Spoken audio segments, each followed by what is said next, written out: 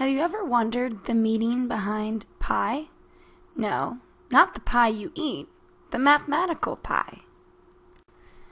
Today's lesson on pi will feature Sally and one of her crazy mathematical adventures. You may recognize this Greek letter, pi, from math class. It's actually a number. It's mostly approximated by 3.14, but it's actually an irrational number, which means it goes on forever. Let's meet Sally. Today she was excited to learn about circles and some of the parts and formulas that go with them. But when she got home, she just couldn't understand what pi had to do with circles. Why was it in all those formulas? But then she had an idea. Maybe she could use a pi to help her discover pi. The adventure had begun. She gathered up the tools she was going to need. Some string, a tape measure, and a marker.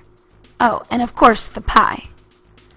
She carefully measured the diameter of the pi, the distance from one side to the other, passing through the center. After marking the distance with a marker, she used the measuring tape to find out the length of the diameter in inches.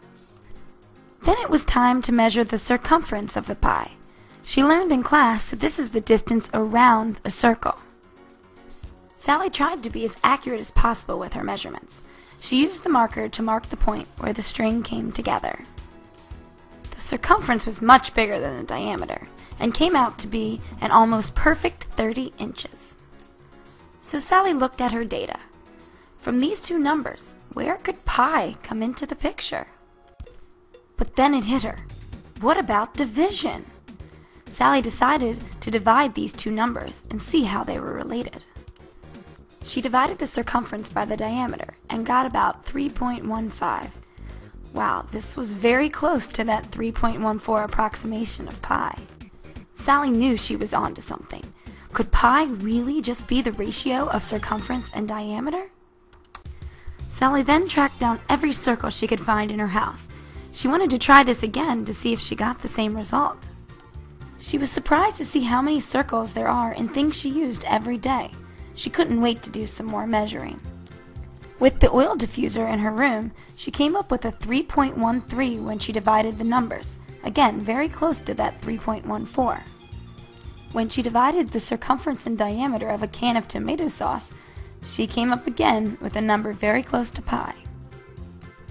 Even though Sally was as accurate as possible with her measurements, there's always room for human error. But still, she was able to see similar results with her candle. Finally, it was the dog bowl that sealed the deal. Dividing its circumference and diameter came extremely close to the value of pi.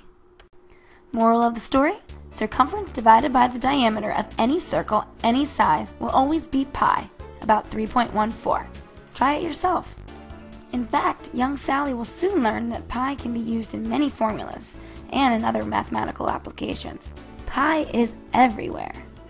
So after her adventure, Sally was relieved to now understand the purpose of pi. Oh, and I have a slice too.